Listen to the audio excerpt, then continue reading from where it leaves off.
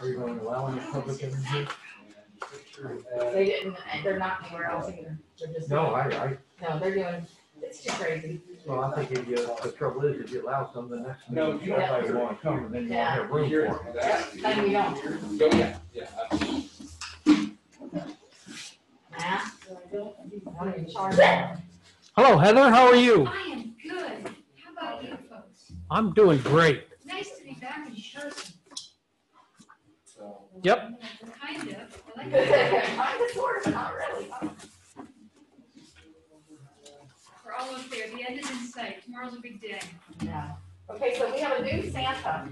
We've never, I don't know if Mary's let him yet. But we have a new one going on the. Who is? I'm gonna put up my phone just to make sure I can hear well.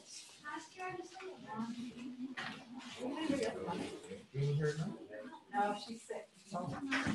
That's not COVID. She is, huh? How does anybody know these things? I'll sit on the end. Well, no, she has some, she has pictures on each other. Michael, how are you? Just fine, William. How are you? You tell it's me? Yeah. Do we have to wear these? Yeah. Okay. How are Hello, you, sir? Chief. How are you? Nice to see you in person. Heather Berger. I know who you are. I'm always the guy who sits in the back room, always stares at that guy over there. Ah, That's why I'm hiding behind that's why I usually like to that. away from him. Oh, Mr. Neal. How you doing, man? Nice to meet you. How are you? I missed you. I missed you. Hanging in there, brother. It is nice to see everybody in person. Soon is good. This is wild, huh? Pretty cool. I'm gonna start the recording. Uh-oh, I better shut up then.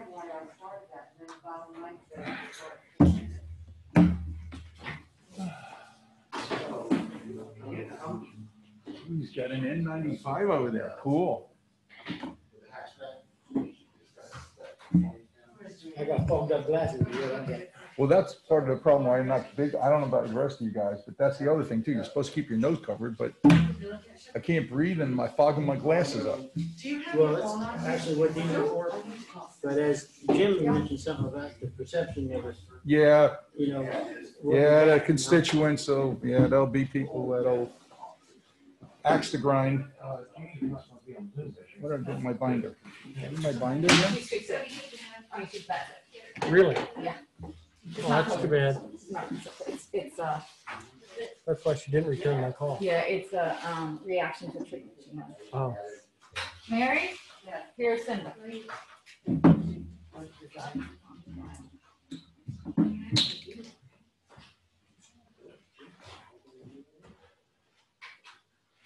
Hi, Cindy, it's Mary.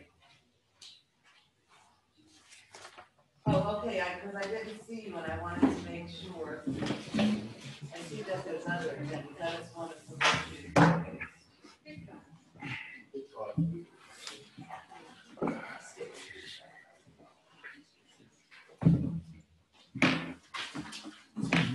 Cell phones off. sure. Okay, so, let me see. See me? Big total.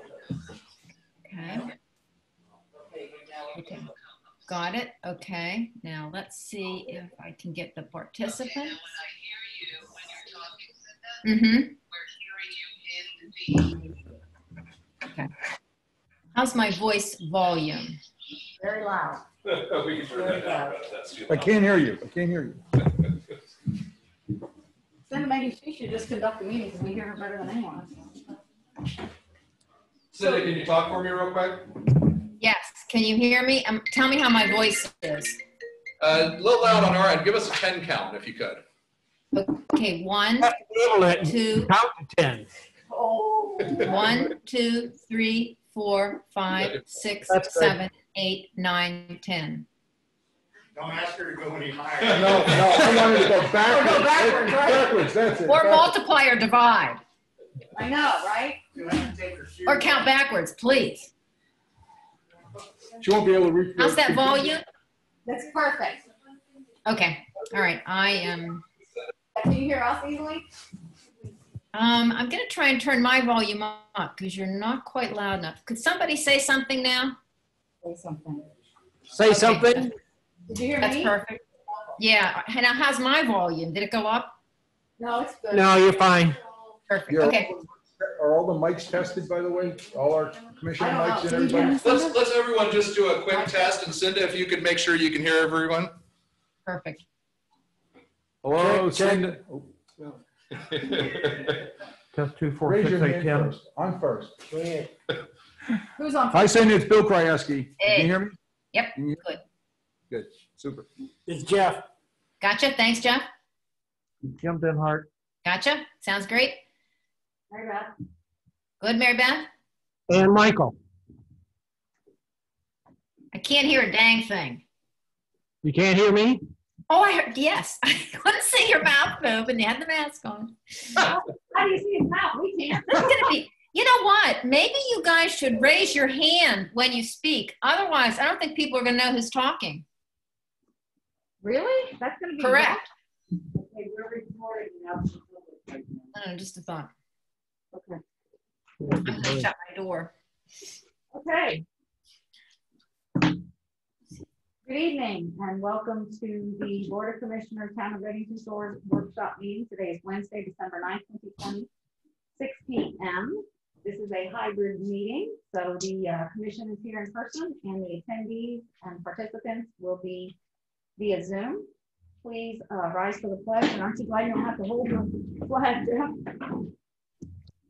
I pledge allegiance to the flag of the United States of America, and to the republic for which it stands, one nation, under God, indivisible, with liberty and justice for all. Oh, good. Yeah, I I think. only have one. Okay. Mary, are you ready to call Thank you, roll? Mary. Yes, Commissioner Kayaki, Present. Commissioner Neal, Here. Commissioner Blackburn, Vice Mayor Robinson, Here. Mayor Henderson, Here. Attorney Denhart. Here.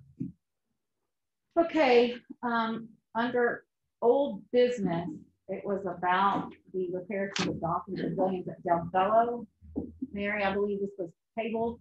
Yes, Commissioner Blackburn, she is ill, she's not able to make it, so she is taking it, tabling it and having, she had a guest coming over, one of the bigger things now, and she's gonna wait till next month. I know we're tabling it. I did go and look at it today, and I looked at the bid that's in the package here. That's all well and fine, but I think we have some underlying issues there that we certainly should go ahead and take care of now. In my construction experience, the whole frame underneath of that deck needs to be redone. It's split. It's I got think that's extra what bolts Jenny in was it. worried about. Yeah, it's certainly, I believe this with all sincerity, it needs to be redone. And while we're dropping $10,000 for rail, if that's what the price is on, and it's expensive. I know what composite material costs. There can be the deck taking off and probably salvage about 75% of it. Take the dock apart, the stringers and all the bands around the outside, and completely redo that. Put the stringers back on, reuse 75% of the deck material that's there. We might, somebody would have to buy a little bit to finish it up and then put the new rail on. But I think within 3 years, we're going to be taking it all back off and doing it all again because the dock itself is in terrible condition. I think that's exactly why Jenny was a little concerned. Yeah, so good. Good. Okay. Moving on to new business. The first item is tropical storm Eta substantial damage discussion. And that's me. As you know, we had about 100 homes or so damaged. Closer to 200. Oh, okay, 200. 200 homes damaged during tropical storm Eta. And in order to help our residents, we are waiving fees for repair work, and we have expedited the permitting process to be able to get people back into their homes as quickly and safely as possible. We had no substantially damaged homes, but some of the other towns did. And by substantially damaged, you have to really get over that 50% number in order for it to be considered substantially damaged. So I would like to be able to help the residents in those single family homes by modifying the code to include temporary occupancy after a storm. This would allow for a minimum repairs necessary to make the home safe and sanitary for occupancy. This doesn't mean a major kitchen remodel or bathroom remodel. This just means you're allowed to repair the structure to its before damage condition. So we need to help the residents recover from this storm, Etta, and from any future storms. So I think this modification will not, well, I know this modification will not affect our standing with NFIP because I vetted that with so many already.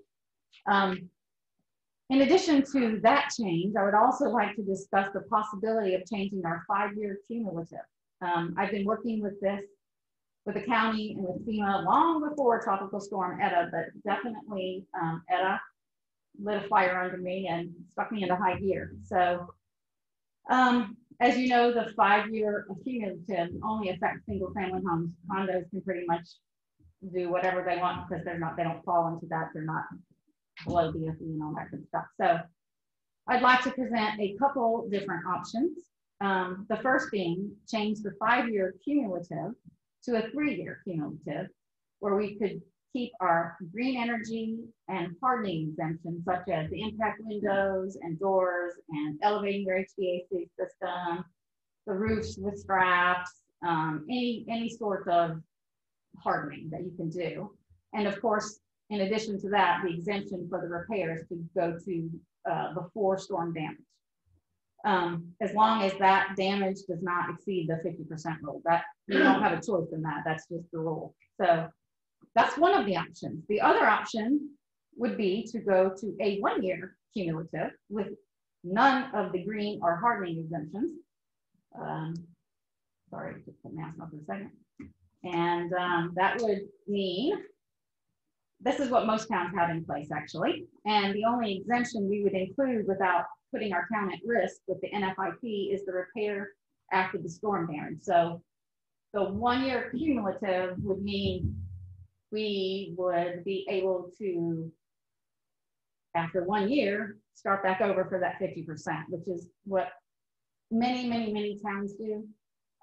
Anything else like going permit to permit would be a form of phasing, which is addressed in FEMA in the reg section P758. And when we are audited, which is very likely to happen because of the recent flood damage, we need to be sure that our town is compliant and we are not jeopardizing our standing with FEMA or the NFIP program, because that would be detrimental to everyone.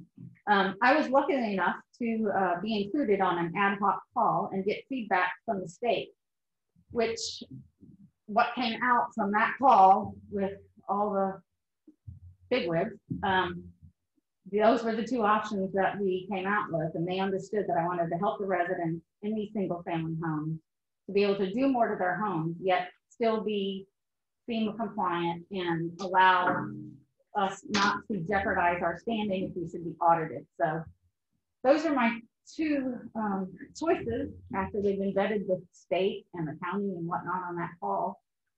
We're going to be good. I just need to see how the commission feels about option 1 or 2, or even just keeping our 5-year. And if you have any questions, I believe, Cinda, if you could check to see if Lisa Foster's on the phone, because she is the FEMA guru. Yes. Lisa, would you like to speak at this time? She is on. Yes, she has her hand raised. Lisa, I am allowing you to speak. Go ahead and unmute yourself and you should be able to speak. Hi, Commission. I'm happy to answer any questions that you have. Mary Beth pretty well stated it. You know, the goal obviously is to get people back in their homes. We were unfortunate that we did have quite a bit of homes that suffered damage. We were fortunate that we didn't suffer the damage that Madeira Beach did. They're in far worse shape than we are. And all the municipalities that were impacted by Tropical Storm Eta, you know, we need to make sure that we're doing this temporary occupancy, making sure that folks can repair their homes to the minimum amount necessary to make their homes safe to return to. And we need to be making sure that, you know, if they haven't removed their walls and things like that, that they do so, you know, stat, so that they don't get the mold. Black mold can kill. And this effort that the mayor is recommending, I would actually advocate for. Your cumulative substantial improvement regulation is put in place to encourage resiliency, to encourage people to elevate their homes rather than invest copious amounts of money into structures that are at high risk. This is a different story. This was a smaller flood event. We're not seeing substantially damaged structures where it's going to exceed that 50% to improve, not improve, to repair the home. So it really doesn't make sense to put that minor repair into that cumulative tally. So by adding that additional exemption from your cumulative tally, whether you keep it 5 years or, as the mayor recommended, bring it to 3, if you put that additional exemption in, so it's 50% cumulatively over X amount of time, except in that cumulative tally, you're not including your green energy, you're not including your hardening, and now this addition would be to not include the repairs to the damage from the storm or from future storms that may occur. This way, you're still promoting that resiliency effort. And if you're going to spend a lot of money over X amount of time, you should just consider elevating your home, versus you need to repair your home and now you can't get in. So this is kind of the fix for that. And I commend Mayor Henderson for taking the initiative to reach out to the county and the state to look for a solution to the evident problem. I know she's been doing research for quite some time to work on this, and this seems like a good solution. Lisa, would you stay on? Because I have a couple of questions here. This is Michael, by the way. I have no issue with us exempting and doing something for folks that are damaged so that they can get back in the structure. I want to go on to this point about cumulative and 5-year, 3-year, 1-year options, because as you said, it is about resiliency and doing something to encourage people to be resilient with their homes and structures, and instead of investing money to raise them. So the moving from a 5-year to a 3-year or a 1-year, I heard the mayor say does not put us in jeopardy with NFIP. Does it have any CRS impact? So you don't have an answer yet from ISO because you have not had another audit, another full CRS verification visit since you changed your code to include exemptions to your 5-year cumulative. You've had 5-year cumulative since, I don't know, back in the 90s, I believe. This has been a long-standing regulation that you've had. And when you saw, several of your constituents coming to you saying, hey, I just bought this house and it's exceeded, it's not exceeded, but it's at pretty much at my 50% cumulative allowance over the next, 3 more years that I have to go, but I really need a roof. That's a problem because people are remodeling houses and selling the houses, and the cumulative tally was being exercised to the extent that it could be. And then folks couldn't, replace windows or do things like put solar panels on. So you amended that code to say, well, if you're doing something like green energy or hardening, which you want to promote, right? You don't want to discourage people from doing those things. So you put those exemptions in. And when you did that, it will affect how many points you get through the CRS, but we don't have an answer as to how many points yet. And you probably won't know that until you go through another CRS verification visit and the auditors review it. So did I answer your question? As far as your baseline NFIP regulations, though, you're still fine because the NFIP 50% rule is the 50% rule is the 50% rule. You have to abide by that to be compliant with the NFIP. Yep. By adding this additional exemption to your 5-year cumulative saying, okay, so-and-so on, I don't know, Long Point Drive just purchased a home that was fully remodeled and there's only $2,000 left in the allowance for their 5-year cumulative, but they have $20,000 worth of damage. So that wouldn't allow them in the tally. Obviously, you're going to allow them through the temporary occupancy to repair their home back to the condition that it was in, right? The basic lowest level repairs necessary to get them back into a safe and sanitary home. But cumulatively, with your code, that doesn't work. So if you add this exemption for repairs to the storm damage from the cumulative tally, just from the cumulative tally, not from a one-time deal where you come in and you do a remodel and it's more than 50%, that's a substantial improvement, period. And you didn't have substantial damage, so it's not like you went in and you said there's more than 50% damage to the structure and you called it out as substantially damaged, because if you did that, it would have to be elevated. In this case, these are minor repairs from less than a foot of water. It was below the electrical outlets, from what I've seen from the damage assessment reports. So, you know, you could probably repair these homes for under $30,000 each, and your values are above that on your market value for these structures. So it's well below the 50% rule with NFIP. So adding this clause is just fixing a problem rather than going in conflict with the NFIP. Okay, thank you. I don't have any other questions. Lisa, you know how I stand with this. The majority, the majority of the people that I've talked to, and you know quite a few of them yourself, I got a great deal of respect for what you do and what our PIP committee does.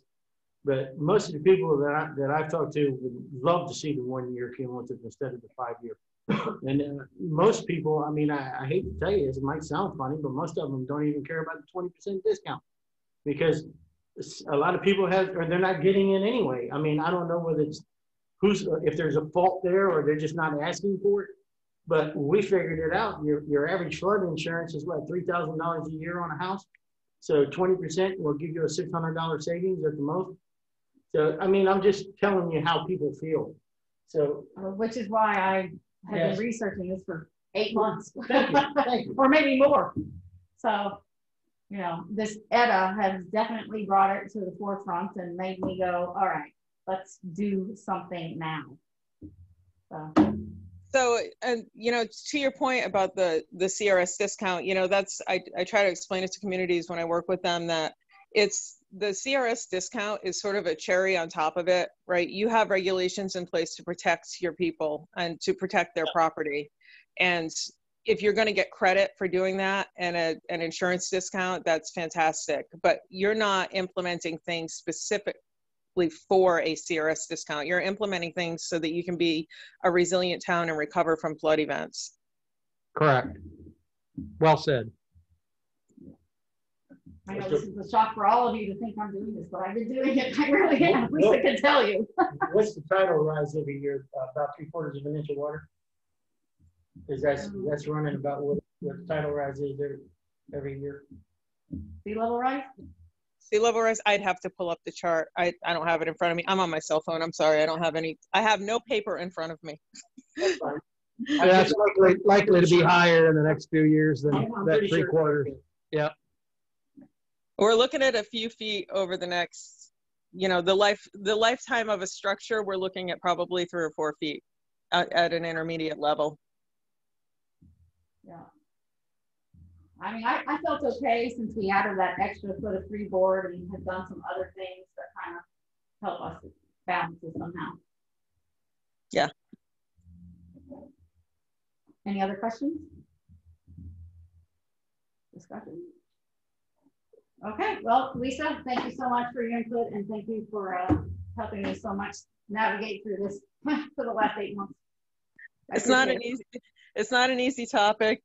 I commend all of you for doing such a great job. Thank you for all you do for the town. Okay, so thank you for all you do. Okay. No, I can agree with change for the same reasons that Commissioner Neal said. You know, that puts us a real onus on people who want to improve their properties, want to do the right thing. And if we can do this and it doesn't affect NFIP, you know. It doesn't affect the NFIP, but it could have an impact on CRS. Yeah, I understand that. I understand that. Yes, right, right. Right. Well, the you know, and again, as Commissioner Neal said, the sacrifice on the CR, and as Lisa said, the sacrifice on the CRS is, yeah, I mean, it's important for us to note that, but on the other hand, it's also important to be helpful to the residents that need and want to do what they. And that's what I've been trying Yeah. to figure out for 8 months. And Yeah. it's finally here. So, Okay. I just kind of need to get a consensus to see what you're looking at. If you'd rather go with the 1 year, I know Jeff said 1. I'm actually the one for 1. I'm fine with that. If we're going to change it, let's make the big change 1 here. year. Yeah. Okay, so we have the consensus to move forward with 1. I have several things for you, Jim, that I've gathered and that can be included in the new ordinance. Yeah, and that's something I want, because this is first that I've heard of it tonight, but obviously to change your ordinances and change land development regulations requires it being referred to the planning and zoning board as your LPA, and then 2 advertised readings before the commission. And I understand the intent is to help the residents. How quickly do you need to have the help in Well, in I place? think, That's what I'm trying to figure out Right. the shortest, I quickest know way to do it. I know we can't do the whole 1 year thing right away because that takes time. But I'm wondering if we can't just amend the code, because I declared a local state of emergency to allow them to make those repairs, to allow them to get back into their homes quickly. And that's along That's- the lines of what I was thinking of, something Okay. that through a state of emergency. Because I declared that, I think that, The effectiveness of. and when I was on that ad hoc call, I said, I declared a local state of emergency, tell me what my options are, and they kind of thought that we could amend that code pretty quickly without going through a whole lot of fanfare. But the rest, yes, it will take a little time. I think we can amend the code, but it may be possible to suspend the operation of a couple of code provisions to provide the effect that you're trying to get, Okay. even quicker than that. Great. Just, I know I've had a lot of dealings with this lately, so. Yeah. Okay. Good. Good. You good? I'm good. Okay, moving on to the second item, which is legal services discussion.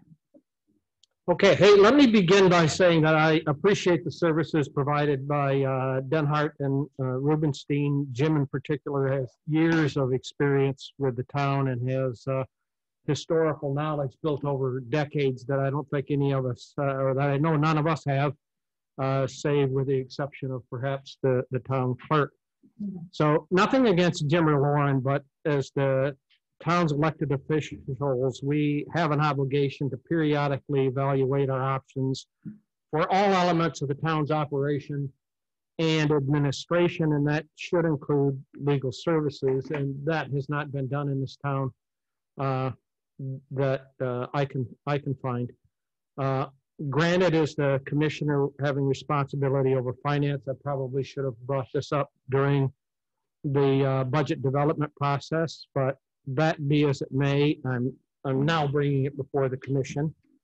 And just to ask, is there any interest on the part of the commission to entertain proposals from Denhart and Rubenstein to continue their services, as well as solicit other law firms who may be interested in providing legal services to the town and making an evaluation and move forward? So I look at it as a fiduciary responsibility that we have to look at all different elements and components of things that we do.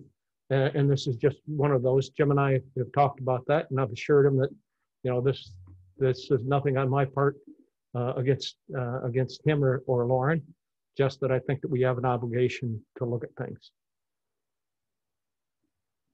You know, Commissioner Robinson, it's good. I mean, that's competitive bidding and everything is a great thing.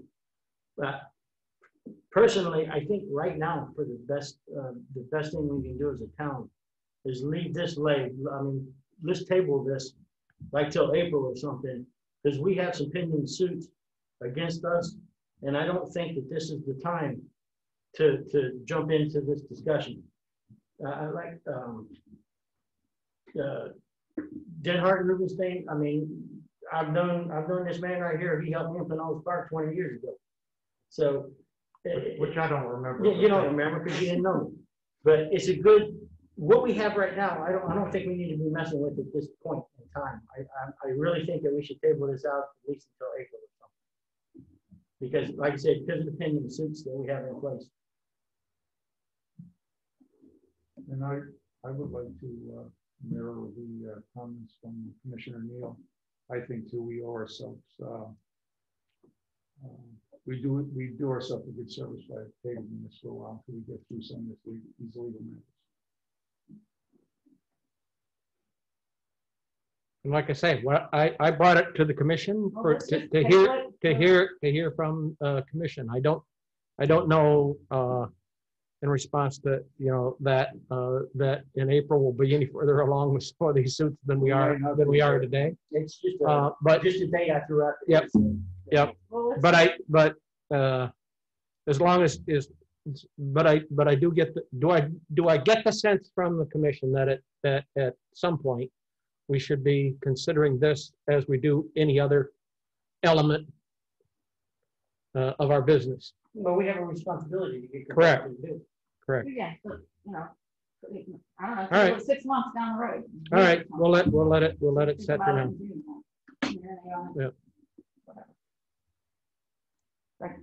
Consensus. That's it. All right. All right, under miscellaneous, we're not going to have anything else to discuss, right? No. Okay. Under miscellaneous, the regular meeting, what? From miscellaneous, I want to bring something up. I know this. I want to talk about why we don't have Bruce Cooper for building official right now. And it was just like a surprise that all of a sudden, Neil's here. I have no problem with safe built. I have no problem with Bruce Cooper. I thought he was an excellent building official. Neil is a good building official. I've known these guys for many years. But how can all of a sudden Bruce Cooper's gone and we didn't even have a discussion about him not being here no more? He was the listed building official for this town. Actually, we have 2 listed building officials. Okay, that's fine. It was Bruce Cooper and me. Yeah, we got rid of one without even having a discussion. It wasn't amongst something. the commission. It wasn't something that I really felt that was necessary to air our dirty laundry, and I don't think that I would care to do that right now. But there were some things that happened. Transparency is everybody's. That's right. It is.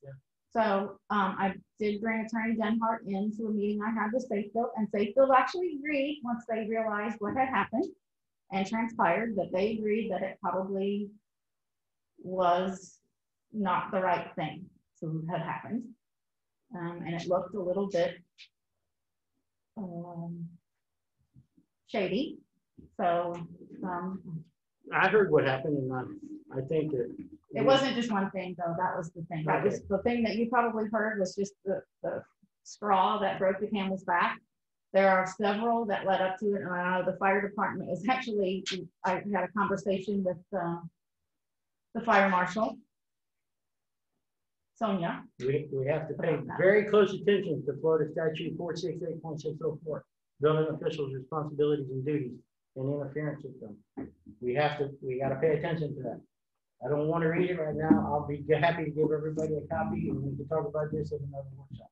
No, but I will say that building departments in municipalities, large and small, are highly susceptible to outside pressure, fraud, abuse, and favoritism. Strong oversight of a building department is absolutely essential to ensure, compliance with the law and compliance with regulation. So, you gotta be very careful. It's a fine line there. I understand that. Okay. But it's a failure on our part as elected officials to know that something is wrong and to allow that to continue without taking action. So I support this. And Safefield sat here with Jim and I also and agreed with us that it was the right thing at the time. I look at our charter and how it's worded and everything, and I don't, it's. I know. Circumventing it is not good, because that's not good for nobody. Well, if it would have been anybody other than Neil taking over, because he was named on the contract, if at any time Bruce is not the building official for any reason, Neil is it. So there you go. So it wasn't something that we needed to bring out. We already voted on this before, Jack. We already voted that it was Neil if Bruce was not it. So, But, it just took me by surprise all of a sudden. well, trust me, it took me by surprise as well. It took We all had of Bruce, I still have a great deal of respect for Bruce. I love Bruce. Don't get me wrong. Mistakes, people make mistakes. I've made mistakes in my life. You've made mistakes in your life, I'm sure. But Bruce, all of a sudden he's gone, and then I'm looking at, well, okay, what happened to Bruce? So it's just me as a commissioner, I'm supposed to know about this stuff. Well, before it happens, I mean, that's just the way, that's just the charter. It's how it's written. I'm trying to protect the town. Okay. Right. The very best that I can, and airing dirty laundry about this is gonna hurt the town, it's gonna hurt Safe Built, it's gonna hurt. Fancy. Well, that's fine. If you want me to air it, I will. Yeah, let's go. I mean, we can talk about all the things that led up to it. Jim was surprised as well of all the things. We'll take it out now, and I'll talk to Mr. Denhart here in a little bit and see where we're at. Okay, anything else? Okay, so the regular meeting will be following this. And the workshop meeting will be Wednesday, December 30th, 2020 at 6 p.m. But that is, I don't know, is anybody out of town? Hopefully not. Yes, I actually am. My Okay, son got married in September and with all the crazy nonsense and stuff. so that And it's is, actually 2 days before New Year's. Yeah, I don't day know. Before New Year's Eve. I can join via, Zoom. You but can't actually, I I know, don't but unless the it's like, governor changes something. given the situation right You now, can't. unfortunately, and I hate to do this, but I will be out of town for that meeting. Enjoy your holiday. Do you feel like it's just too close to the New Year's Eve and the holidays, or you want to continue? I mean, we're already holding a kind of a hybrid workshop because we pushed the November workshop off. I don't know that we need another workshop in another couple of weeks, True. 3 We could just weeks. cancel So I just, Unless you there's know, for something me, that anybody wants to. I'd cancel it unless there's something that pressing that has to come up. That'd be my vote, Okay. my opinion. Well, thank you. Draft And my you son, good thank with you. canceling it? Yeah, I'm good with it. Okay. So we agree on that. Oh, wow, that's a first. No, Okay, so with that, everything, we're adjourned for the workshop, and so we're just gonna lead right into the regular meeting. It is now 6:32. So I'd like to call the regular meeting to order. We don't need to do the pledge again, I don't believe. But Mary, want to call the roll? The record? Commissioner Krajewski, Present. Commissioner Neal, here. Commissioner Black, Vice Mayor Robinson, Here. Mayor Henderson. Here. Attorney Denhart. Here. Okay, I'm opening the regular meeting with, I need a motion to approve of the minutes from the special meeting October 7th, 2020. I'll make a motion to approve the minutes for that meeting. Second. A motion by Vice Mayor Robinson, a second by Commissioner Neal. Any discussion? Mary, please call roll. Commissioner Krajewski, Yes. Commissioner Neal, Yes. Vice Mayor Robinson. Yes. Mayor Henderson. Yes. All right, on to the ratification of the bills for October, November, and December 2020. I believe everyone received the email for that, and we all need to sign them. Okay. Acceptable. Second. Motion by Commissioner Krajewski, a second by Vice Mayor Robinson. Any discussion? Mary, please call roll. Commissioner Krajewski. Yes. Commissioner Neal, Yes. Vice Mayor Robinson. Yes. Mayor Henderson. Yes. Okay, on the commission reports, I think I'm just going to report on that we have the binding cost estimate from Duke Energy for the west side of Gulf Boulevard, because we want to roll right into that. as quickly as we can possibly be. Mary, I know you printed it out, but I don't have it. I think it's still sitting on the printer. Do you know what the number was? 1,563, maybe 1,500,000. 1,563. So that's pretty. I think that was pretty fair for the west side, because the west side, they said, was so much more complicated and so much more transformers and commercial pieces of property and whatnot. So Yeah, I thought at one time they were looking at 3 million. Yeah, it was fine. it was. Yeah, It was, but you know, this would be coming from Penny. that's good. Yeah, right. But still, that's a better estimate. Oh, I thought so too. Yeah. So, and then we have a company that we've been talking with, the other mayors and I have been talking about doing the project together, and feel pretty good about what's getting ready to come up with that as well. So that was a good thing. I know that the charging stations are getting ready to paint the lines out there, and we're going to have our little ribbon cutting, hopefully, with Jeff Baker from Duke about it. And I think, because I talked so much last time, I think that's probably all I was going to say, other than Merry Christmas, Happy Hanukkah, Happy New Year, please be safe. The parade. Oh, gosh, I forgot. The parade is Saturday, around 2:30. I think we're going to take off from here. The Santa parade. We have all the commissioners going to be in that parade doing our normal. We'll go through the entire town, every street. Chief Burford's here, going to take care of the fire truck for us. And I think that might be it for me. I would like for both Chief Swan and Chief Burford to give a short little anything on the police and fire, whoever would like to go first. Age before beauty, or how does that go? Good evening, Commission. Heather Woodward, and Service and Fire Chief of the City of Seminole Fire Rescue Department, one of two departments that serve you. Really, I submitted a report to Commissioner Blackburn. I can just go over that very quickly. Essentially, we're back up with the call volume that we had during the month of November. So it was a little bit higher than normal in comparison, as I sent to her an email, just because of the storm generated a few additional calls. So there were 2 non-emergency fire responses for an average response time of 8 minutes and 59 seconds. And there were 10 emergency fire responses, which is a little bit higher than we normally experience, for an average response time of 9 minutes and 18 seconds. A little bit longer than we typically like, but a lot of those were related to the storm again. And they were everything from structure fire calls to fire alarms to rescue calls. And on the EMS side of the house, we had 4 non-emergency EMS calls for a response time of 3 minutes and 36 seconds, and 21 emergency response EMS responses for an average response time of 4 minutes and 22 seconds.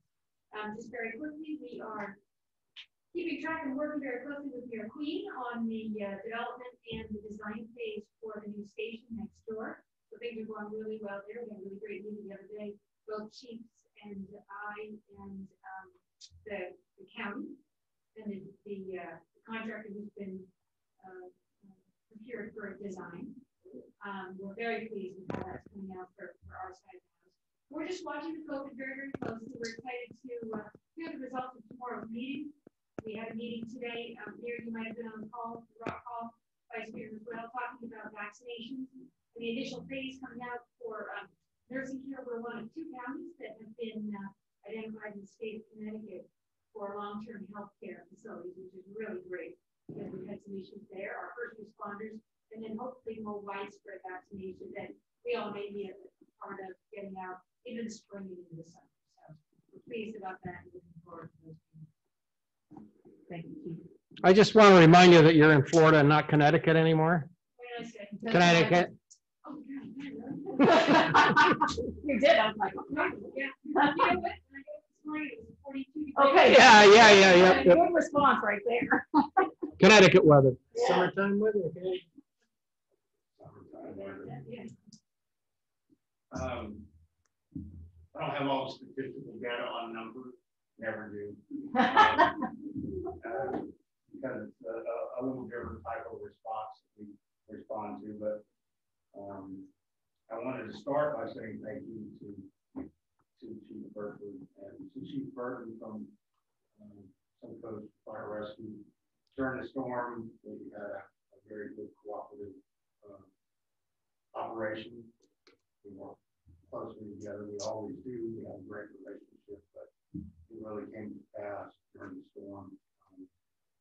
We used Suncoast fire's emergency rescue vehicle, and so theirs came online. And throughout the night, we responded to citizens in Redington Shores in need, making sure that they made it through the night as best they could. As you know, getting under the water. So I'm pleased to tell you, I just told Heather a few minutes ago. Last night we got approval to accept a transfer of a Humvee vehicle. This being military surplus, is not for tactical purposes. It is for high water rescue. So going forward, we learned quite a lesson in this last story, and I have no doubt that it will be put to use in the future. Between that and the four-wheel drive truck that we ordered a few weeks ago, and we will have two vehicles presently in our fleet that we will be able to facilitate, that will help us facilitate high water rescue in the event that we need to. I think it's a big transfer to the way we do operations in the police department. As you know, it's been my goal for the last 2 years to figure out and reshape the police department as to what we do best and what our needs are for our community. We are, and we have become, a community-oriented police department. We also got approval last night to we're transferring some of our arsenal, aging arsenal, firearms arsenal, from more of the automatic weapons that used to have assault rifles. We traded them into new shotguns, state-of-the-art shotguns that will also help us deploy less lethal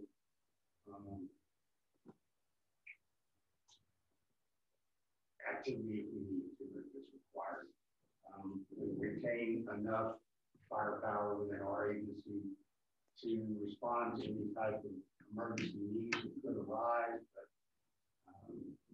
our communities and our demographics do not, in my opinion, my professional opinion,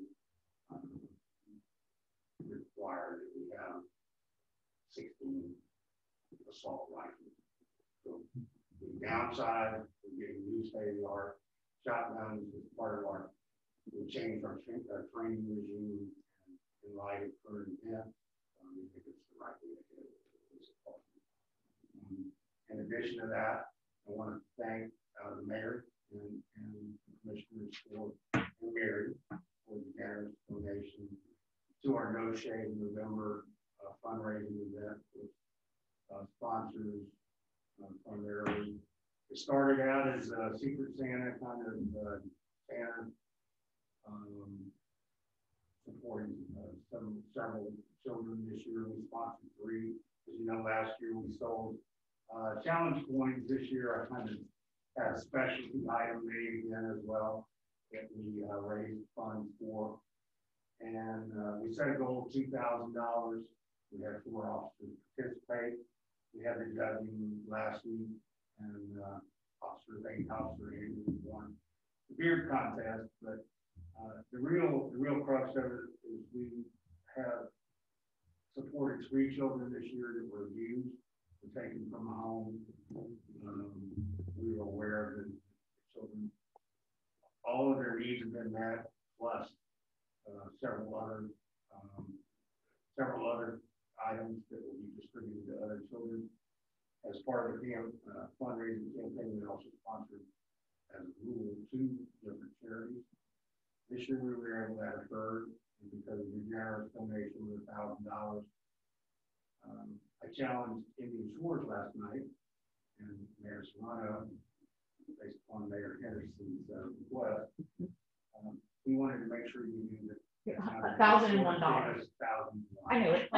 He told me you were going to do that. So, you know, that's okay. I have a resident that donated $1,500. Yes, I was going there. You have some very generous residents here. We had one resident who gave us a $1,500 donation for it. What we did is we added a 3rd charity in addition to Santa's Angels. That charity is a charity that sponsors kids who are aging out of foster care. And we try to find charities. They're all legitimate 501c3 charities. We've gathered them all. And bottom line is we raised $5,001 so far, which I set a goal of 2, and I couldn't be more ecstatic. So ultimately, on the 14th, we'll be cutting checks to those charities for far beyond what we had. So thank you very much. So I hope everybody has a great holiday. I appreciate the support. I hope to see the difference in the way the police department has been shaped over the last couple of years and the type of responses it's getting. We've got a number of accolades and for our officers and a number of responses from citizens within Redington. It's been overwhelming, actually. And we've got some smaller donations too. It's not just big ones. We've got some smaller donations. And to tell you the truth, I don't really, I'm not really even sure how they found out, except for maybe word of mouth. Like they asked you in the office, what's the years? So they're pretty proud of what they did. So thank you very much. Anybody's interested, I still have a few left. He wants more money. Starting for next year. Yeah, really. I have to come up with another item next year. The first time we saw you. Okay, so Vice Mayor Robbins. Thank you, Mayor. Yes, the COVID pandemic is still with us. Infections are up, hospitalizations are up, and unfortunately, so are deaths. So everyone really needs to heed the rules for that's concerned. You know, Chief Burford mentioned the call today with Pinellas County Emergency Management. I was on that call. A couple of facts that I picked up there that were really interesting, that the first rollout of vaccines in the US will probably be 30 million doses. That sounds like a lot until you consider the fact that it takes 2 doses for every individual. So that cuts it to 15 million. And when you consider there are 21 million healthcare workers and 87 million essential workers, that 30 million doesn't go really far. Chief Burford mentioned that Pinellas County, along with Broward County, are pilot counties for nursing homes. So that's going to be really, really great. And we're hoping that that our first responders, that all of you are in that first wave as well. The county expects that probably by March or April, that's when we'll be into this phase of multi-mass vaccination sites, like you see with now the testing that's going on. And that hopefully by July, as early as July, the vaccine will be available in doctors' offices, pharmacies, drugstores, and all those locations as well. So the good news is that there is a vaccine on the way. The bad news is that infections are up, and I know that everybody is weary of is COVID weary, and they began to slack off a bit. Now's not the time to do that.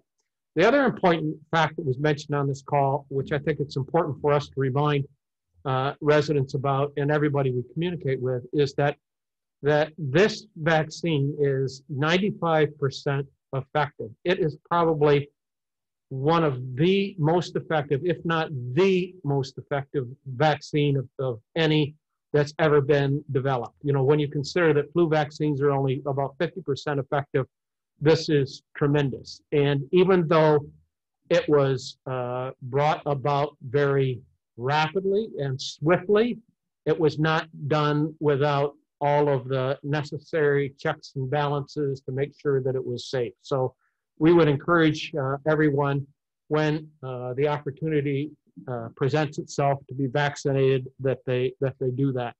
It's good for you as an individual, good for your family, and good for all of us.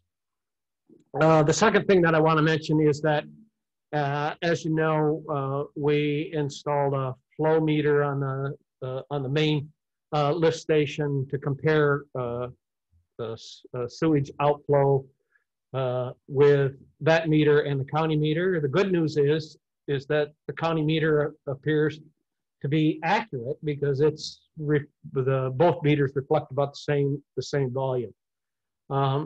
That's good news because that helps us understand that our problem is not one with a faulty meter, but it is an infiltration problem, as Commissioner Neal knows as well.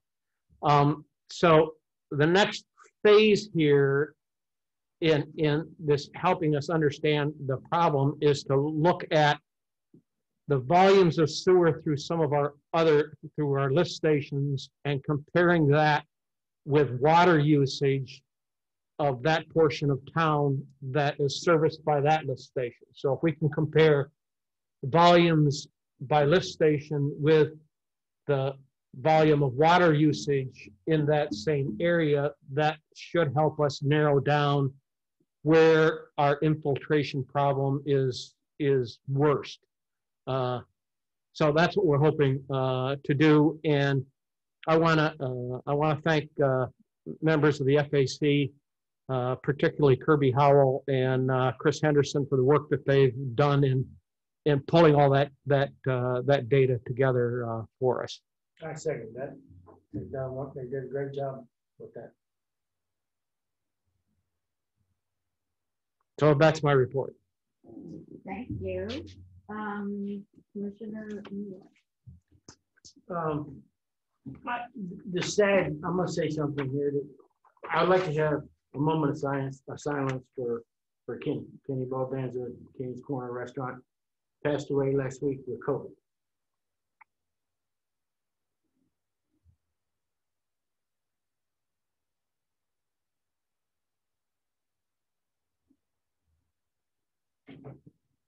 I want to say Kenny was a wonderful friend. I've known Kenny for a long time, and it was like way surprising. But he had an underlying condition, but then he left us way too early. That's sad because he retired to go travel and then sold his business and just retired, just started taking it easy. And there you go. I was talking to him one day, and then the next day I heard he was in the hospital. Yeah. I mean, it hit me pretty hard. I have to say that. That's like 5 friends now in the last 6 months. From COVID, all of them? No, not all COVID, but just when they start piling up, kind of makes you think of how you need to do your life. Now, we have had a couple residents that have passed away from it too. All right. Well, so it's a real thing. Back to the meters. I'm not surprised that the meters are on the same level.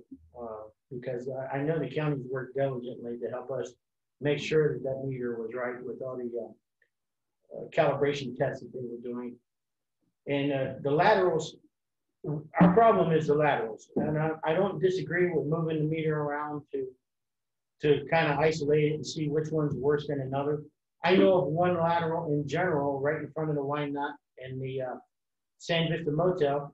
It's pumping about, I'd say, 5 gallons an hour from the leak that I saw in the video. So if we go back to the video of the laterals and repairing the laterals, we're going to catch up to this sooner or later. That's right in the direction that we were heading in to start with. But I have no regrets about getting that meter. That just confirmed that we do have a problem. We're waiting on an MOT permit right now so we can start on Gulf Boulevard. There's going to be intermittent delays on Gulf Boulevard. First thing we're going to do is check all the manholes just like we initially intended. We started doing one day and we got shut down. And then we're going to fix the 3 laterals that we have right now. We may be able to line 2 of them. One of them we're going to have to cut up Gulf Boulevard in a day. So we'll just go back and keep on going in the direction we're going and move forward with it. Another thing that I have, if anybody, we got another request for a brick at the Veterans Park. And if anybody has a request that wants to request a brick, it's best to buy them in like 6 or 8, 10 of them at a time. So if they want to get in touch with Town Hall, get in touch with either Mary or Sherry, I will get the numbers and then I'll call the people back and we'll see what we need to do, and then we can place an order over at Indian Shores. And I was gonna work on something else this week, the fence for the rear yards, making, I discussed it with Lauren a little bit, Attorney Rubenstein, and we're heading in that direction where we can get something written to present. That concludes my report. Okay, Commissioner Fayette. Yes, thank you, Mayor.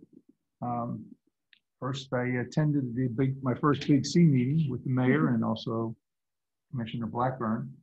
The reason I'm bringing this up is because obviously it was somewhat timely, a discussion that took place regarding how much devastation took place here in all the towns represented there. And one of the key pieces of discussion was the whole beach renourishment. And I bring that up only because in my travels in the last couple of weeks since taking on and being the new commissioner in District 4, almost every person I met, and I'm not talking only about the people like myself who live on the beach, but people who enjoy the beach, that live across the street or maybe 2 blocks away from the beach. And I think we need to revisit it. I think we need to get some more correspondence out. We might need to have some more workshops about how we might be able to progress in getting the easements associated with getting the renourishment. And as the mayor knows, and I think most of us know, we're under a time crunch right now, which unfortunately I think we might miss the boat based on what's been presented. And the whole project is in jeopardy, not just I know. Indian Shores, Redington Shores. Oh, yeah. Oh, yeah. And I was actually, I happen to be I live in the condominium, one of the few that actually signed off and gave permission for the easement. But I got to tell you that after what we experienced, if there's any evidence or concrete evidence associated with what has happened because of Mother Nature, I think we really owe it to our constituents to resurrect that and start a process. And I would be more than happy to lead that effort as the commissioner to start to move on. Actually, the beach is my. I know it is, and but understand, you know, the mayor, both the mayor and I in particular have done a tremendous amount of work, you know, visiting all of those properties, talking to all those properties, holding meetings, and going to special meetings to try to convince folks, and holding special meetings. We had a special mailing for the county. Yes. Just everything. All part of a very comprehensive plan by the county to make sure that we had the proper messaging and that we were all using the same messaging across all of these different areas, and making sure that we communicated as effectively as we could. A couple of issues that in particular that cause us problems. One is with condominiums, but you know, La Vistana as well as yours, we're about the only two that signed off, because legal counsel for most of the condominiums have and they've all shared this information, that they should not give up those rights. Part of the argument, on the other hand, is with this notion of a perpetual easement versus a easement associated with a particular renourishment project. And that's what caused everything to fall off the rails, this perpetual easement. And some of the things that we heard are just amazing. Right. That the whole effort is to build out that beachfront property so they can put other structures there and other condominiums, and that's not it at all. Well, you know, Bill, anything that you can do to talk to your neighbors, to talk to anyone that are property owners, because those are the people that you have to get to, those folks individually, please do. I will, and I have, but The other notion is, and you heard it at the Big C meeting, is that, you know, this notion that, oh, don't worry about it, the Corps will come in and do it, you know, we don't need to do that. You know, that's fallacy. Nobody believes that. They need to be lobbied. Gotta lobby Washington hard. Well, it's interesting. And that is definitely being done. Well, there were a couple things, but absolutely, it seemed like the focal point, and I think Mary Beth helped me here because I don't know all the players yet.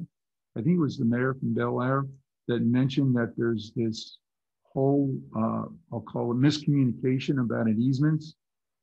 And I think that's one of the areas. Well, and there was a resident that sent out a big mailing to all the beachfront owners, and people are actually asking for their easements back. Yeah. Yeah. So he did a lot of damage. Yeah, so there was some, but the other piece was too, is I was surprised to hear, and that it hasn't been revisited, but my understanding is that 100% compliance dates back to like 1977 or something. It's pretty far back, and not to take it from a famous movie, but it's the 90s, Mr. Banks. You know, I don't know what we can do to press Tallahassee or maybe start to look at that, but you know, 100%, I don't know anybody. I mean, I don't get 100% in my own family sometimes on what things I want to do. So well, they do have beach towns that have 100%. I know they do. I don't know how they got it. I know, but I just found that amazing. So it is. I just wanted to mention that. And by the way, Vice Mayor Robinson, I'm not in any way, shape, or form casting any dispersions on you and the mayor's efforts on this. I know what you did. I was present in a lot of those meetings over the last couple of years. So I do appreciate that. But it's something that when I look out my condominium every morning, I face the Gulf and I've got a corner unit. So I got the southwestern exposure. The difference between what I saw after the renourishment and then just recently, I think something with like 50% of it's already been washed away or close to. Yep. So Mother Nature can really, you know, cause some. And that was just a tropical storm. Exactly. There's groins that's in place. We need to push to get more of them installed. We've been pushing all that. They run perpendicular to the beach. Well, I'm just saying, they work. Be careful about what groins you put in, though.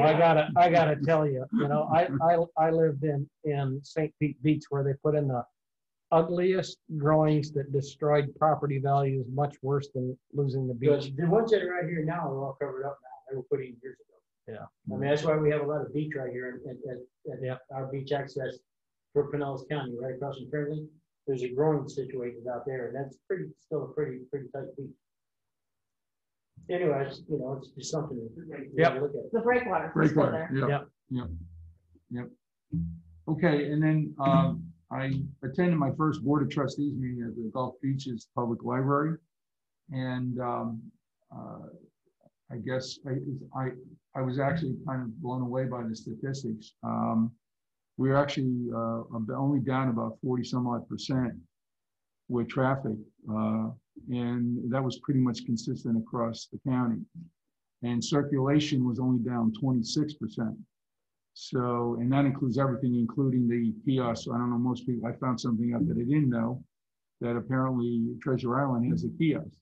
So they fill that.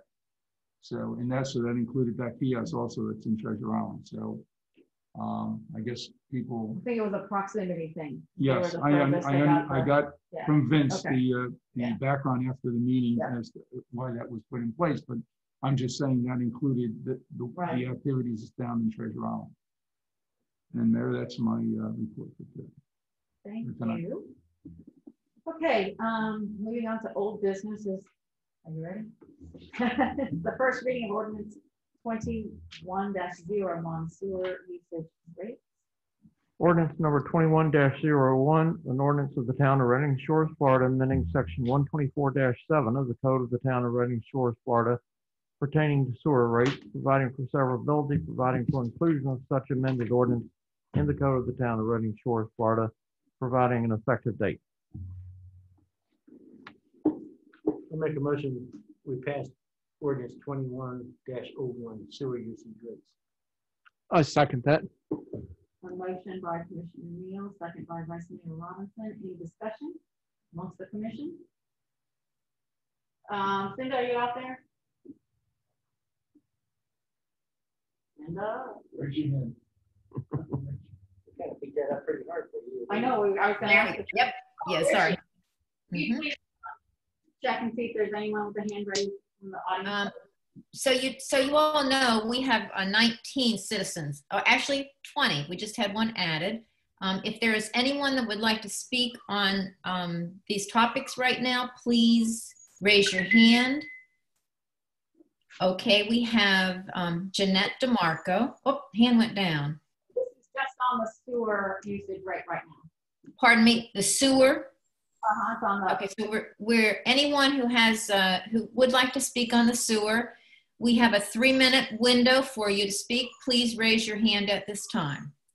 So it'd be regarding the sewer. We have one citizen who would like to speak. That is Carol Music. Carol, I'm going to allow you to talk. I do need you to reiterate your name and your address. Unmute yourself and you may begin to speak, and I will start to time you, of course, once you start to speak. You are unmuted and you may proceed. Carol, can you unmute yourself?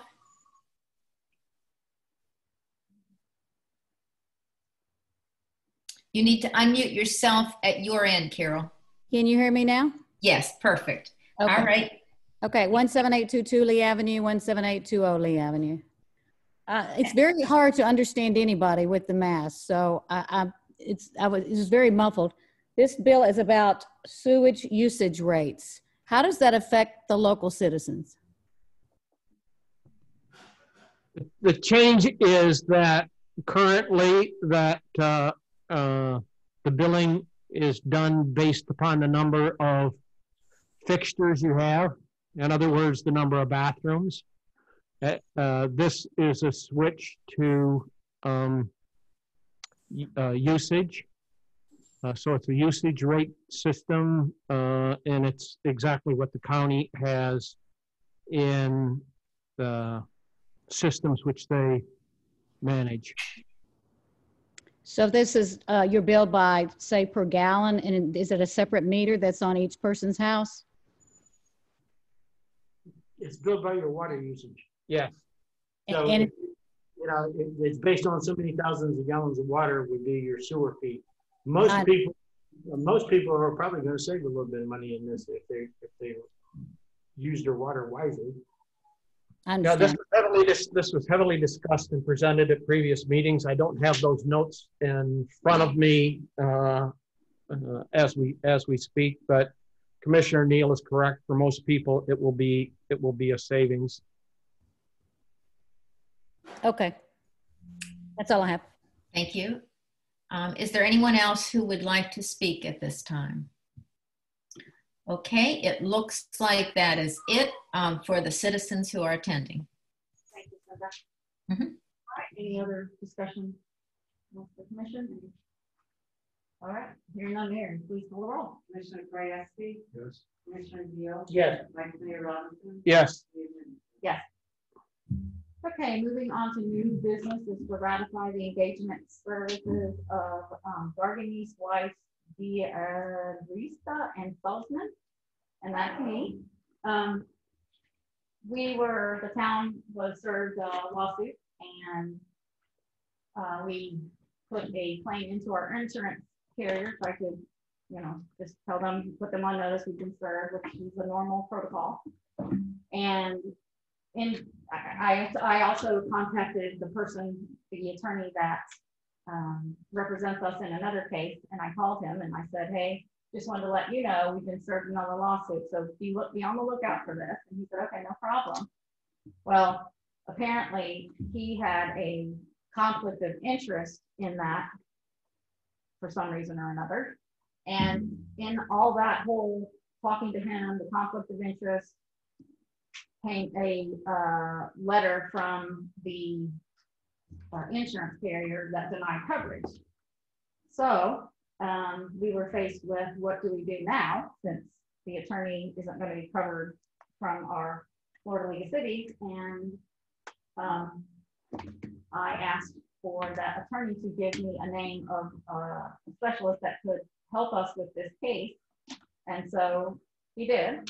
I also called Attorney Denhart and told him and asked him about, you know, whatever. And he said, well, you either have to pay me or you got to pay this person. And I told him who the person was. He said, the person is very good. And he said, you know, see what he's going to charge and go from there, I guess. And so the attorney that I contacted, Anthony Garganese, said he would charge us a very reasonable rate of $200 an hour. And Attorney Denhart normally charges $300 an hour. So it seems like a no-brainer to go with someone who's going to charge us $100 an hour less. And time was of the essence. So after I ran it by Attorney Denhart, I signed a letter of engagement with him. I mean, I can't imagine anyone not wanting to save money. And this is what we normally do. We would hire, you know, we've done it before with our other cases with David Healy and whatnot. We've done it, so it's not anything that's out of the ordinary. So I'll make a motion to ratify the hiring of Garganzi, Waste, and the Gresta and Saltzman.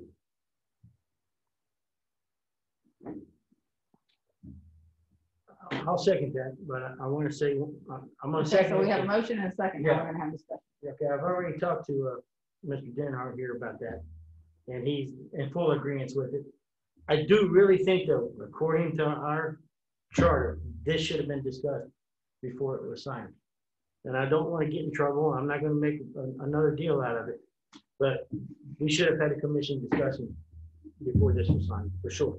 Okay, well, Jeff, sometimes time is of the essence, and I know that you have spent hundreds of thousands of dollars without commission approval, and we ratified that. It was during- approved by the commission before I spent it, because we had No. a budget. We had a That's Mary. contract. Let's ask Mary.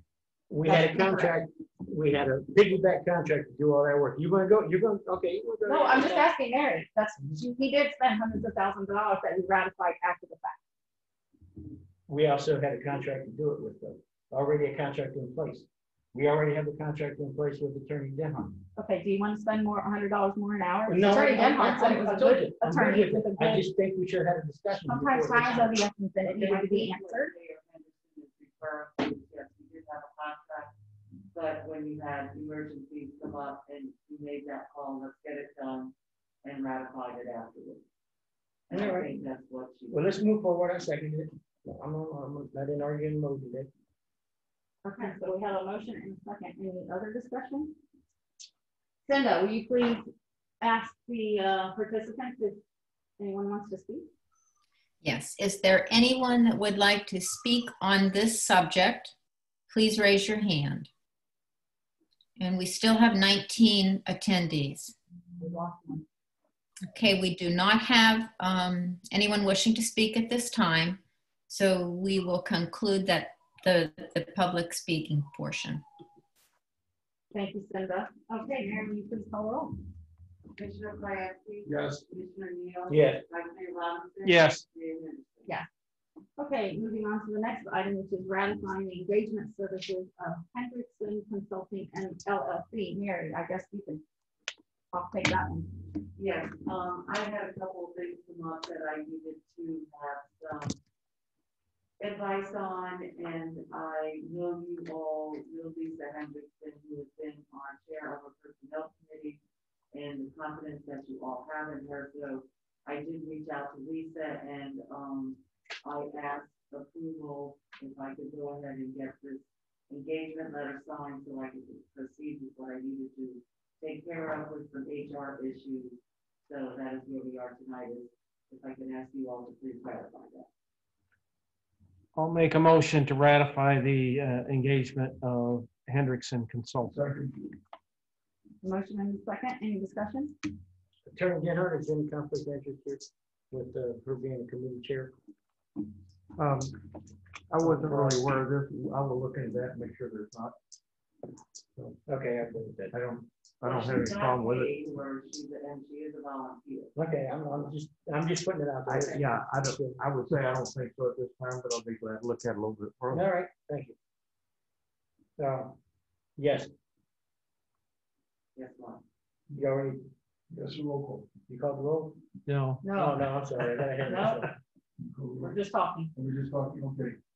If I could, then, because I somehow, maybe I missed that too. I thought we were in process of the voting.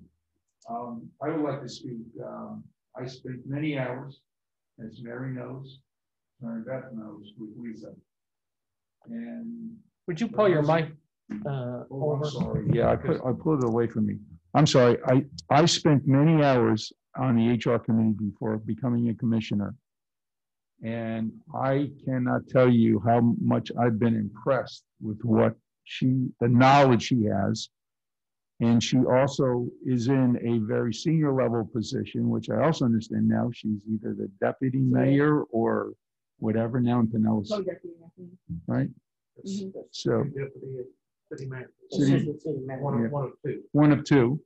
So I don't know if there are too many other competent people that with the credentials that Lisa has that we could have helping us here in the town. So I just want to make sure before we vote, I want that on the record because I think she's phenomenal. She's outstanding. Absolutely. Very We- good. We've been lucky. We've had free advice from her for a long, long time. So I guess is there any other discussion? I can ask for Cinda to, do you have anything? Public comment? To ask if we have any. Do you have If anything to you say? wish to, and I really think the motion should be to enter into the agreement, because this one I don't think has been signed yet, so Yes, it has. Okay. it has. She had to use, it Okay, was an I'm sorry. emergency. There was emergency situations. Good. Yep. So any further discussion with the commission? If not, Cinda, would you please ask if anyone in the audience? Do we have any citizens who would like to speak on the hiring of Lisa Hendrickson, Inc. to help us with our human resource issues? Okay, I have no attendees wishing to speak, so we will conclude that portion of the participation. All right, Mary, will you please call the roll on that? Mr. Krasinski? Yes. Commissioner Neal? Yes. Vice Mayor Robinson? Yes. Yes. And thank you, Lisa, if you're out there listening. Thank you. Okay, moving on to the third item, which is the approval of the 2021 holidays. And we basically just go by Pinellas County calendar, so. And I'll make a motion that we approve those listed holidays, which are New Year's Day, Martin Luther King Day, President's Day, Memorial Day, Independence Day, Labor Day, Veterans Day, Thanksgiving, which is a 2-day holiday, and Christmas. Second. Motion by Vice Mayor Robinson, and second by Commissioner Neal. Any discussion with the commission? Any discussion in the audience? Any audience discussion, please raise your hand at this time. Looks like we do not have discussion with the topic of holidays. Thank you. Thank you. Mary, please call the roll. Commissioner Krasinski? Yes. Commissioner Neal? Yes. Vice Mayor Robinson? Yes. Okay, and the last item under new business is the appeal of the Planning and Zoning Board's decision for 5181st Avenue West. I don't know if everybody's read the different emails that have been going with the people in that little area. And I don't know if anybody is aware of the planning and zoning decision. I guess Bruce had told them they need to have a backyard designation to put a fence up. And so they presented it to the P&Z board, and they did not want to designate a backyard. So the applicant is appealing to the commission to overturn the decision of the P&Z. And I don't, Cindy, can you see if Mr. and Mrs. DeWitt are on the line that they could talk to us? Could you give me the name again, Mary? Mr. and Mrs. DeWitt. DeWitt, yes. Oh, yes. Okay, and I do have hand raised. Would you like me to allow to talk? Yes, please. Okay, Melanie DeWitt, you are now permitted to talk. You just need to unmute yourself, and you will have 3 minutes. Actually, I'm gonna give her more than 3 minutes because she's an actual agenda item. Okay, all right. Melanie, you may go ahead and speak. Okay. Okay, thank you so much for allowing me to talk. Again, I'm Melanie DeWitt. Our address is 5181st Street. And when we initially bought the property to construct our home, I guess we're ignorant. We did not realize we had 2 front yards. And the only thing that my husband and I are asking for, we want to construct just a 3 foot tall wrought iron fence for our 2 small dogs. It's not a privacy fence, and it's not a permanent fence. It's one that's really like a garden fence that you just step on and press into the ground, just so that our 2 dogs could stay contained in our yard. Basically, it's a playpen for our 2 small dogs. We don't have much of a front yard or I guess both front yards. We don't have much of 2 front yards, but it's just something that to keep our dogs from trying to get into the street or away from us if they get off their leashes. So it's just a safety measure. We're not interested in, redesignating our yards or anything like that. We just wanted approval to put this temporary fence up for our 2 small pets. And that's all. Thank you. Thank you. So let me ask a question. This is Vice Mayor Robinson. This temporary fence, how temporary is it? I mean, is it all year temporary? Is it temporary while you're there? What's, help me understand temporary. Temporary, it's just if anything happens to our dogs, we would not use it. It's like a playpen. If we're here, going to be here more than 50% of the time, it's just, I guess when I say temporary, it's not going to be anything in concrete. And it's not going to be any taller than 3 feet tall. It's just enough space. I don't know if you all had the pictures of our property, but it's very, very, very small. Okay, my concern with that temporary fence also, and if you're not here all the time, is our ordinance, which requires if you're absent for anything that could become airborne in high winds to be removed or secured. Oh, okay. It's just one of these garden fences. Like I said, I think I sent pictures. We could permanently put it into the ground. We were just trying to do something to maintain our dogs. But if the council wants it in concrete, we can certainly do that.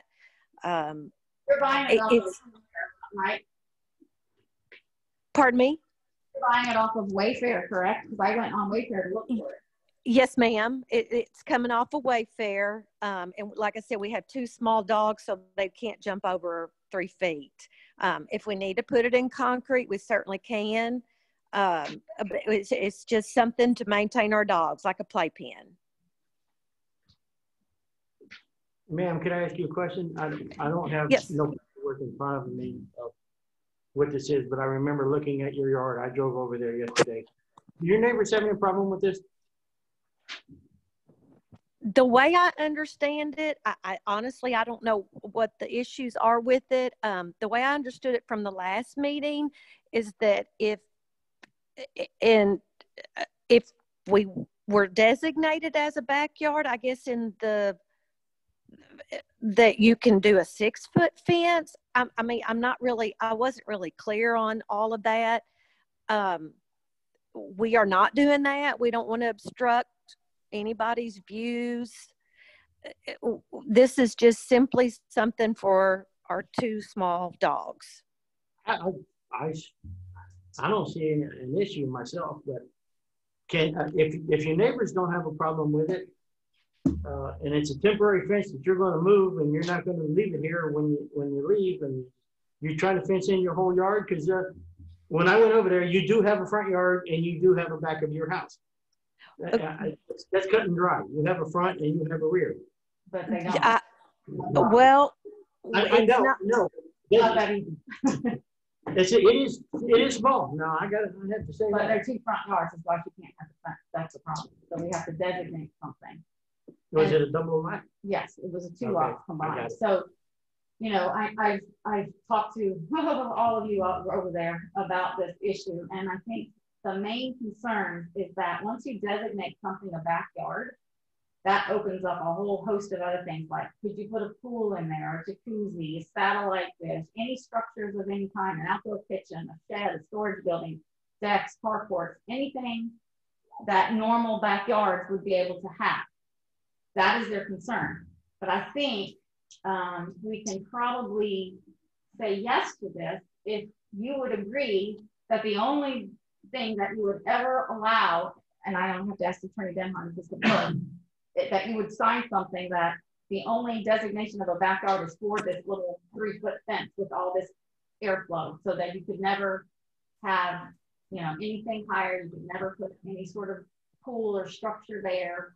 It would literally be for a 3-foot fence with that kind of airflow. I don't know what the right words are to say this, but it would convey with the property, so that if you sold it, that the same restrictions would be with the new owners. Special variance. Special variance. Well, I mean, first of all, would you agree to those conditions on if the commission wished to determine?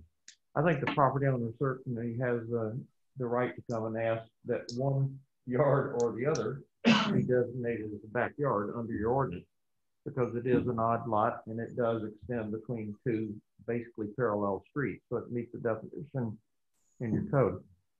As I understand it, the concern is that things other than the fence that might otherwise be allowed in the backyard at other locations might pop up there. And so I don't know if the applicant, is the only thing you're requesting just the 3-foot fence? Yeah, that's correct. That's just around the turf is all we're wanting to put. We have artificial turf on that section, and that's all we're wanting to put a little small fence around is just the turf.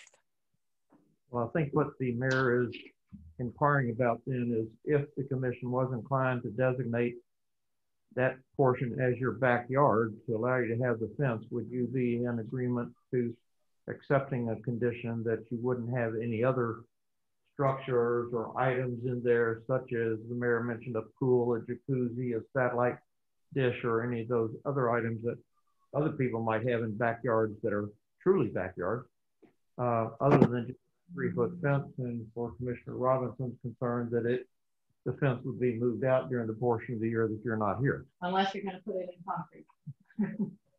Would that be a conditional approval?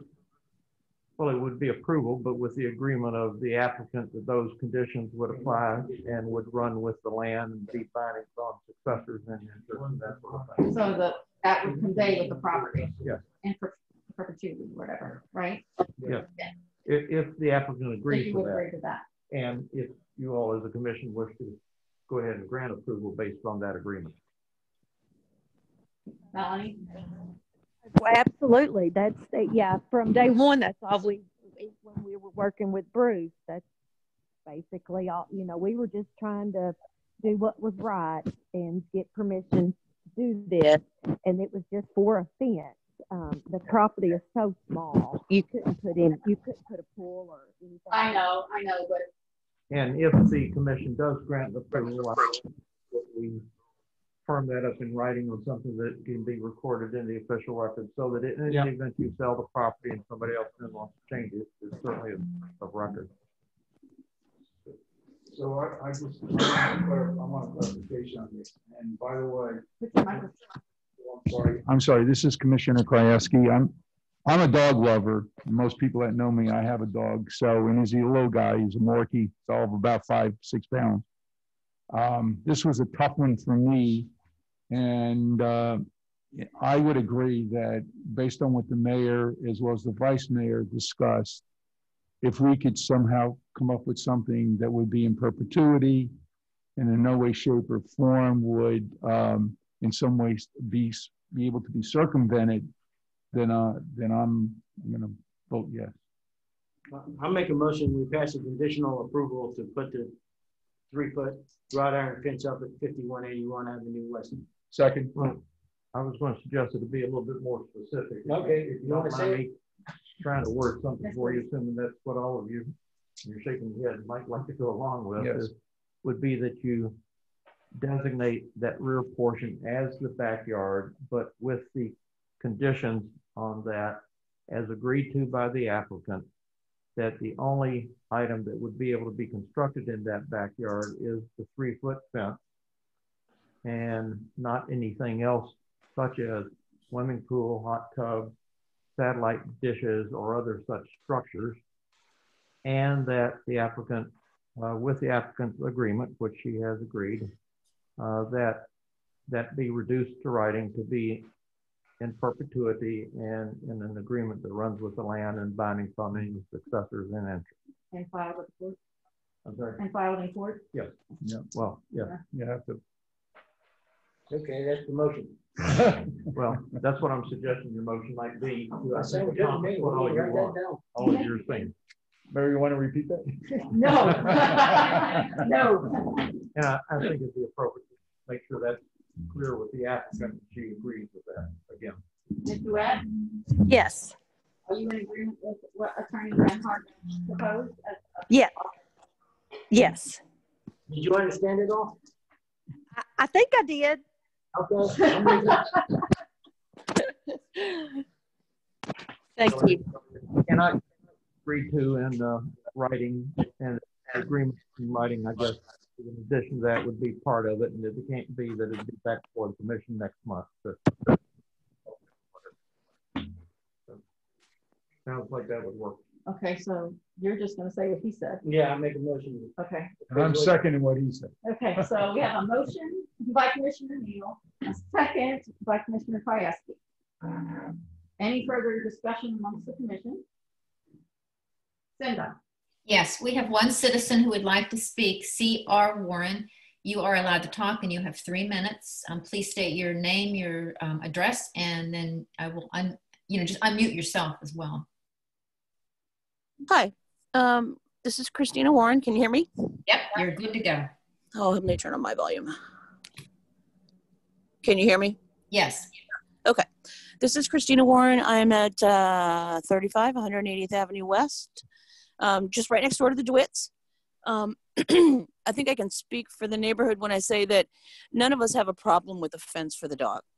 The problem that we had was just the designation of the backyard and making sure that whatever they are allowed on that backyard, if it's designated as a backyard, that's it. That's where it ends. So it doesn't go to the next person who purchases it, and then they come back and say, hey, it's a backyard. We would like X, Y, and Z in our backyard because everybody else has X, Y, and Z in their backyard.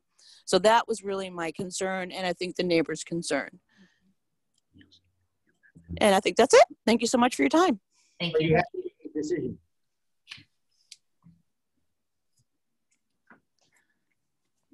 I don't think you heard it. All right, Mary, is there anybody else on that? No, there are no further citizens who would like to speak. All right, Mary, will you please call the roll? Commissioner Kwiatkowski? Yes. Commissioner Neal? Yes. Vice Chair Robinson? Yes. Yes. Okay, so now we are on to public comments. Cinda, would you please ask if anyone has any public comments that weren't addressed on the agenda item? Yes.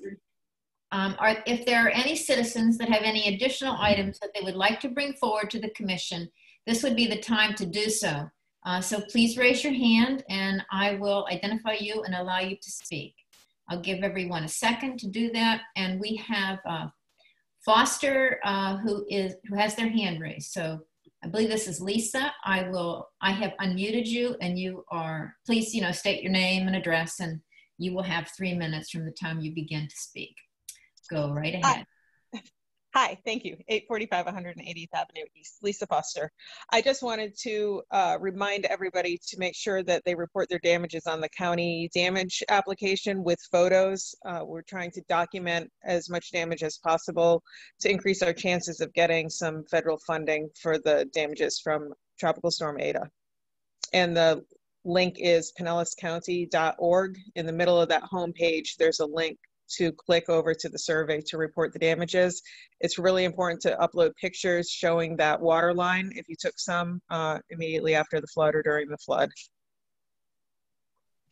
So let me ask a question, Lisa. So we loaded all of that data into what is that? The collector app. Yes, right. Did that do it or? So that's good information, but we are low on numbers because we just had pockets of damage. So from a regional level, from a state level, the damages are not high enough to qualify us for that individual assistance.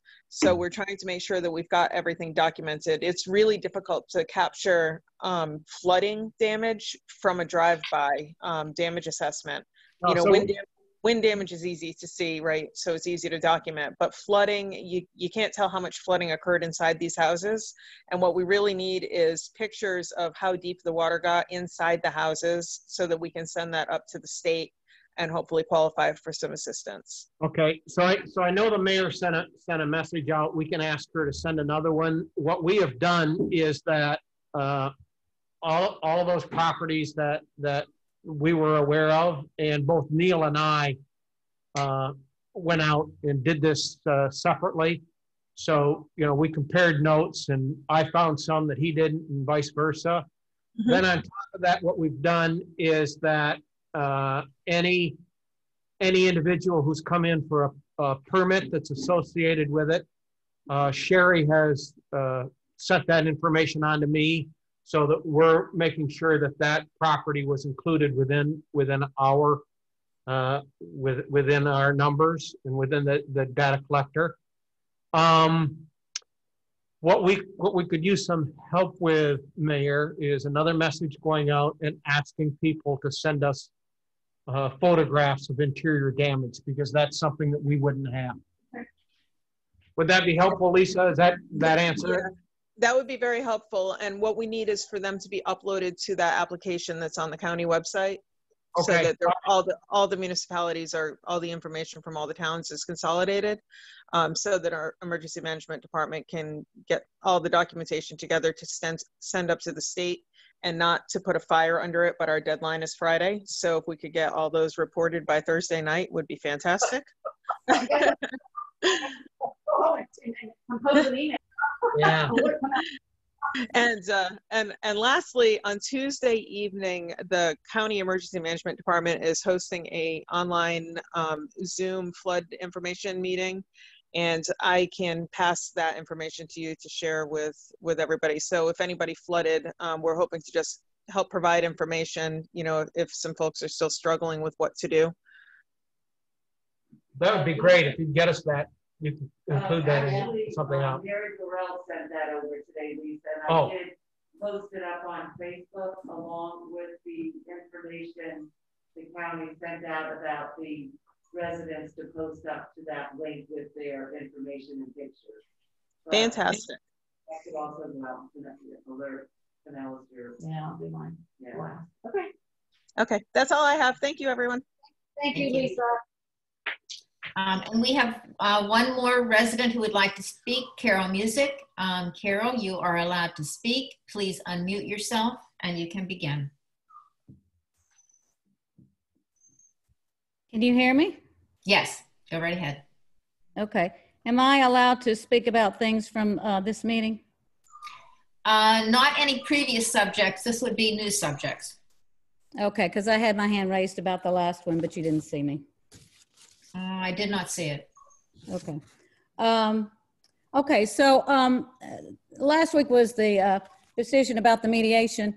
I was not allowed to respond once again, just like what you said, to the things that were discussed. I have many things to talk about, but I'll talk about them now. The most specific thing was the mayor accusing me of fraud about the homestead exemption for 17822 Lee Avenue in public. I want to address that. First of all, we, at the time when we bought 17822 Lee Avenue on February 16, 2019, it was our every intention to make that our homestead. We would plan to live there so that we could watch over our rental house next door.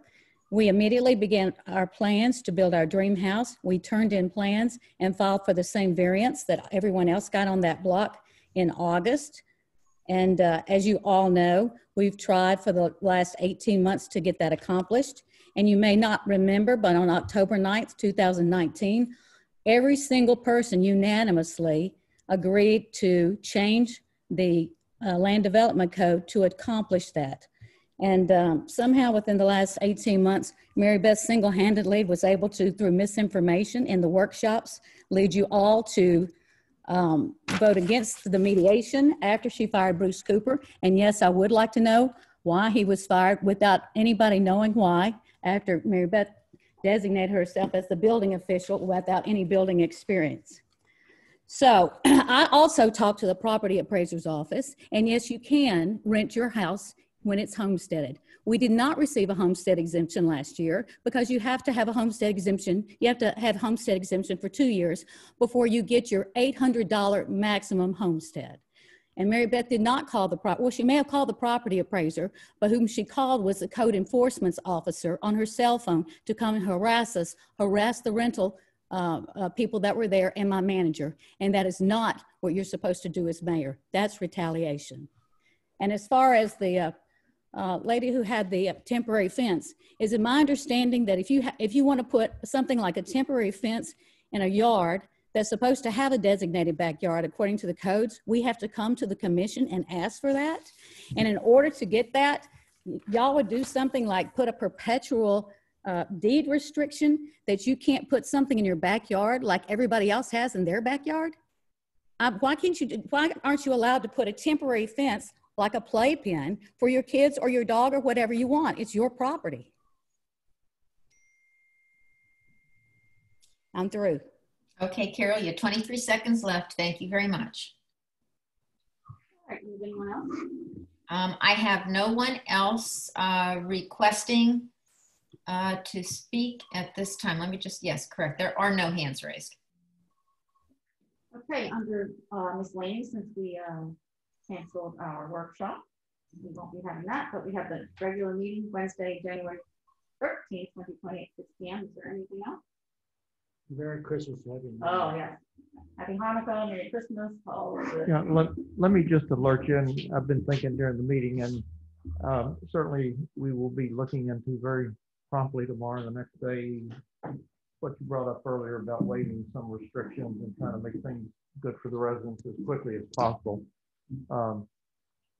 Hopefully that can be done without a special meeting for the commission to vote on something, but it may be necessary, depending on what we find that we believe is advisable, to ask you all to have a special meeting real quickly to vote on something or ratify something. So okay. I have the words that you can actually use from Rebecca Quinn. I'm hoping that's not going to be necessary, but I just wanted to alert everybody that it could be a possibility.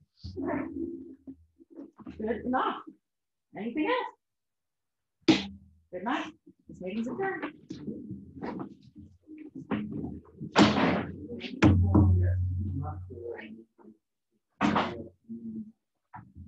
I go ahead and need my lateral on my left is already pretty cold, but I still do have a walk. So, and I got an L5 that's one problem.